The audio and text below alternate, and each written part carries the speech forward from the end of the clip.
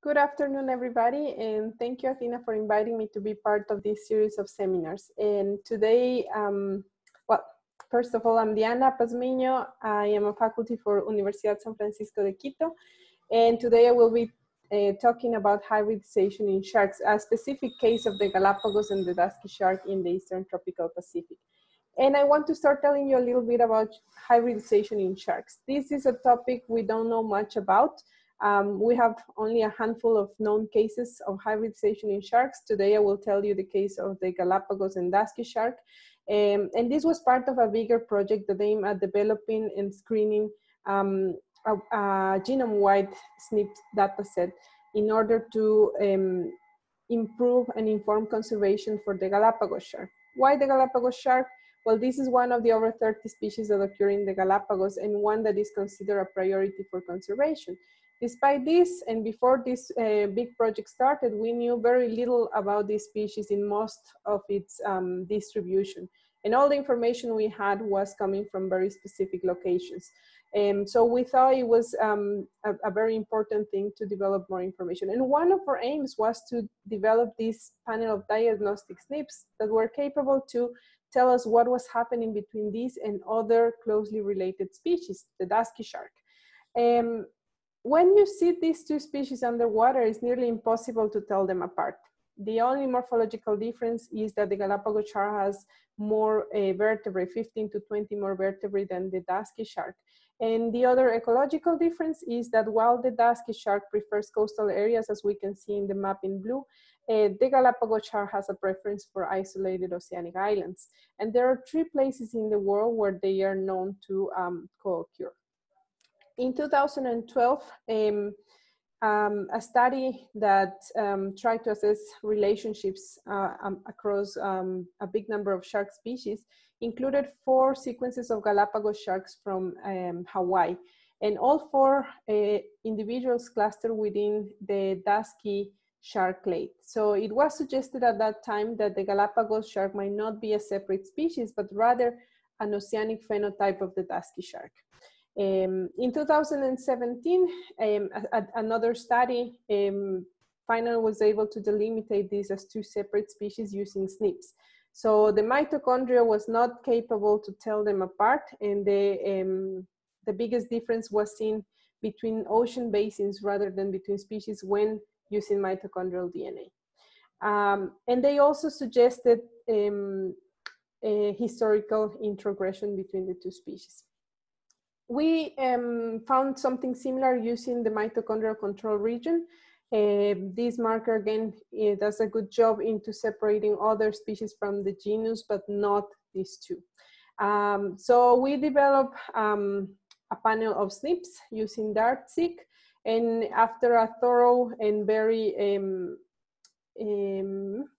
intensive process of filtering, we went from nearly 60,000 SNPs to a bit less than 2,000 SNPs. And for the analysis, I will tell you now a series of steps that we went through to confirm these cases of hybridization. So with the SNPs, we did an initial net view and structure evaluation of the discreteness and level of admixture between around 200 individuals from each species. We found 2 well-defined clusters. Again, I'm showing in blue the dusky shark and in red the Galapagos shark. Each cluster corresponding to each species, but interestingly, we found these 4 individuals here that did not cluster either with one or the other species. So from now on, we started calling these the putative hybrids. Then we did a clustering analysis in structure, removing these putative hybrids in order to define the purest individuals from each of the species. And we choose the 50 purest Galapagensis and the 50 purest dusky by choosing those with a higher probability of assignment to either one cluster or the other. Then, once we had the pure parental individuals, we used the PGAS-R package to calculate FSTs and selected 2 discriminant datasets, one with SNPs that had higher FSTs than 95%, and one with SNPs that had FSTs higher than 90%. So the one with the threshold of 95% had 69 SNPs, and the one with the threshold of 90% had 117 SNPs. And we ran another network analysis, including the putative hybrids and the 50 purest individuals. And again, as we can see here, we have these 4 putative individuals sort of connecting these clusters.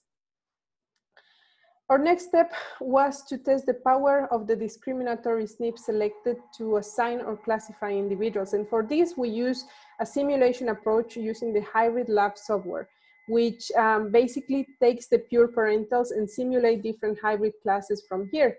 We produce 50 individuals from 10 hybrid classes, F1s, F2s, and further backcross generations. And what I wanted to show in this graph is that even though both datasets were capable to simulate all 10 hybrid classes, there's more error in the smaller dataset, in the one with only 69 SNPs. And we consider this very important because we cannot rely only on the power of the discrimination power given by FSTs, but we need to balance this with an appropriate number of markers as well. And from now on, I will show you only the results for this set of 117 SNPs. With the simulated hybrid classes, we run structure once more as a reference to test the accuracy of the simulated hybrids. And in the graph on top, we have all 10 classes from pure Galapagensis in red to pure Obscurus in blue. And one thing that we can see here is, for example, that the F1 hybrid class show almost a perfect half and half proportion. So the simulations were pretty good in general. And then we run the same test for our empirical data. So our 50 purest Galapagensis, or 50 purest Obscurus, and then our 4 putative hybrids. And what we can see here is that the putative hybrids show different percentages of admixture between the 2 species. So our final step was running a reassignment test using the software New Hybrids, which uses a Bayesian approach to determine the posterior probability that each sample individual belongs specifically to one of the 10 categories that we previously simulated. And here are our results for both the simulated and the empirical data. And what we can see is that with higher confidence, these different 4 putative hybrids are assigned to different classes. We have 2 F1s, we have 1 first generation backcross, and we have 1 third generation backcross. But what does that mean? What are the implications? For that, I'm going to place the hybrids in the map in the Eastern Tropical Pacific. So our first hybrid is the first generation backcross, which was found in the Southern Galapagos. What happens in Galapagos? We have Galapagos sharks here, but we don't have reports of the dusky shark. And it's very unlikely that the dusky sharks occur here due to our extensive sampling first, but also due to the continuous monitoring that the authorities and the other projects have here. But there are reports of dusky shark along this coast and also further north. Then we have the other 2 hybrids, both from Cabo Pulmo in the Gulf of California. One is an F1, and the other one is the 3rd generation backcross towards Obscurus. This is one of the 3 places in the world where we know the 2 species occur, so we have a lot of Obscurus, but also some Galapagensis occurring there. And we have the 4th hybrid, an F1 that was sampled in the Clipperton Atoll, which is nearly 1,000 kilometers from the coast of Mexico. And Galapagos are nearly 1,000 kilometers from the mainland Ecuador as well. So what do we think is happening? We think the more likely thing is that the hybrids are, the hybridization, is occurring close to the Gulf of California in the north, and the hybrids are the ones moving southwards towards the Galapagos and eventually coming here and reproducing with other Galapagos. So another possibility is that hybridization is occurring here in the Clipperton Atoll or very close to here. Why we suggest that it's that and not the hybrids moving? Because these 2 individuals are juveniles. So the probability of these 2 juveniles migrating such long distances are very, very low. And the implications for conservation are also important because, as I said, one of these species is bigger than the other one. So it's very likely that the landing data we have from these species is not correct. That we have been, it's so easy to misidentify them that we probably don't know or don't have an accurate estimate of the risk for each of the two species. And with this, I want to thank you all and to thank to everybody that has been part of this project. We still have a lot to do. We still need to do sampling in some of the intermediate areas, and especially along the coast of South and Central America. But hopefully we'll be able to do this very, very soon. Thank you very much. Okay, thanks, Diana. Thank you. Our next speaker is Dr. Serena Acha. Serena is a postdoc at the University of Florida Herbarium and the Missouri Botanical Garden, and she's going to talk about 2B rat and passion flower systematics. Hello, do you hear me? Yes. Okay, great. Thank you so much for the invitation. Do you see my screen? Yep. Okay, great. So let me put that on this presentation mode. Okay, thank you everyone. Hope that everyone is safe. I'm right now a postdoc at the University of Florida Herbarium, but I'm going to be talking today about my PhD work in passion flowers and how I use RADseq for this. Let me set up and present. Okay, cool. Okay, so as a general introduction, Passiflora is the genus where passion flowers are. We also know them like passion fruits. This group has 600 species, so it's a kind of a good-sized genus. We know it for its beautiful flowers and the tasty fruits, and of course the interaction with pollinators and herbivores like the heliconic butterflies. But in this study, what we did is focusing in a smaller group inside Passiflora, the section de Caloba. That's how we call it. That includes 120 species. And to the right, a graph of phylogeny produced by Krosnick, where they included all the rest of other clades in the Passiflora genus.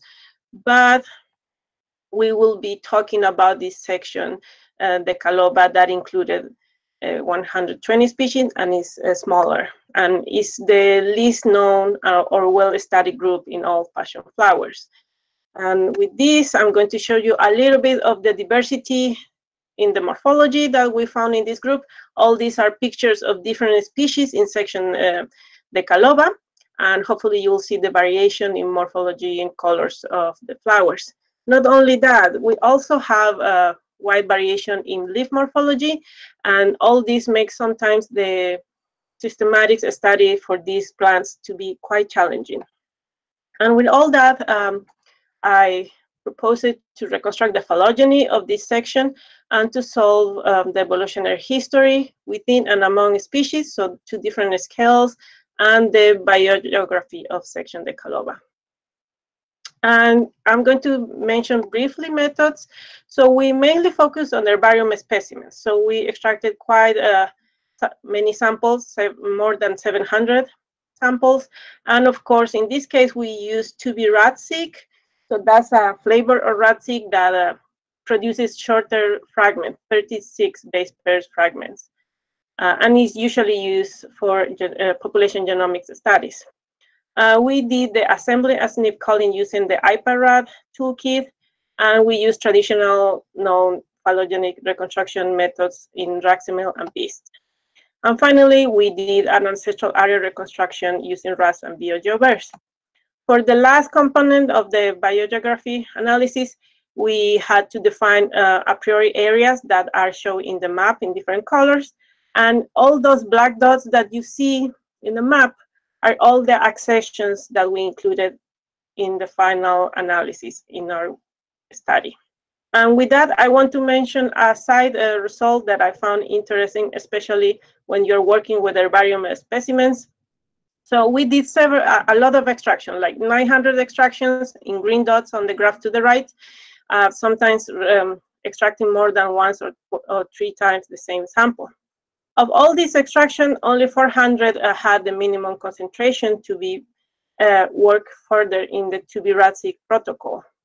But with all these, only 219 accessions were successfully sequenced at the end. But as hopefully you can see, there's no correlation between concentration or the age of the specimen.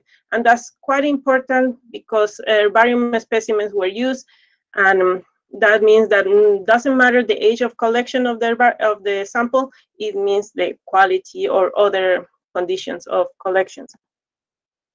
And with all that, I want to mention that of those 219 accessions, we were able to get 110 taxa represented. So the majority of species in section Decaloba were represented in phylogeny, and we included several accessions per taxon.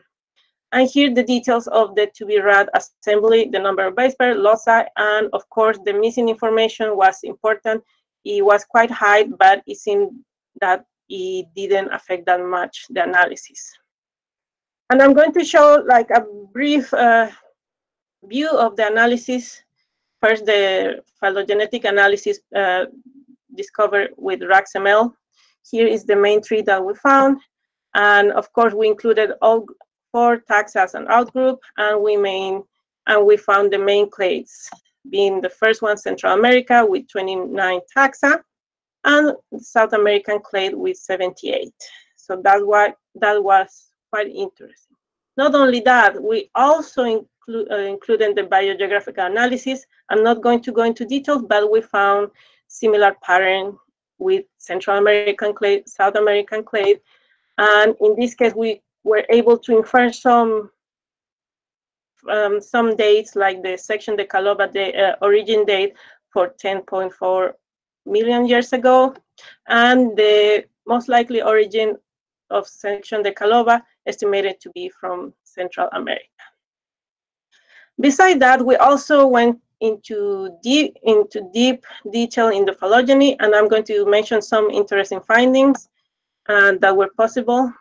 Like, for example, Passiflora alnifolia, a widespread Andean species that it has created a lot of problems because it's highly variable in the morphology of the flower and the leaf, and is widespread through Colombia and Ecuador. So that created a lot of concern with taxonomists. And when we went deep into the South American clade and tried to find that section that we included in the green box, we realized that it wasn't monophyletic, and it's probably a species complex or something else happening there. So we needed to go deeper into that.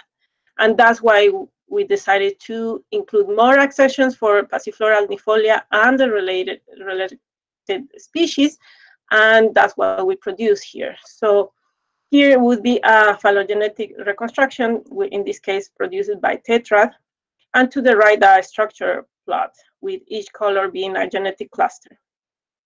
In this case, if we go to the details and trying to find the alnifolia species are in red, and the name here is marked in red, we'll see that they are all around the place, again, not being monophyletic.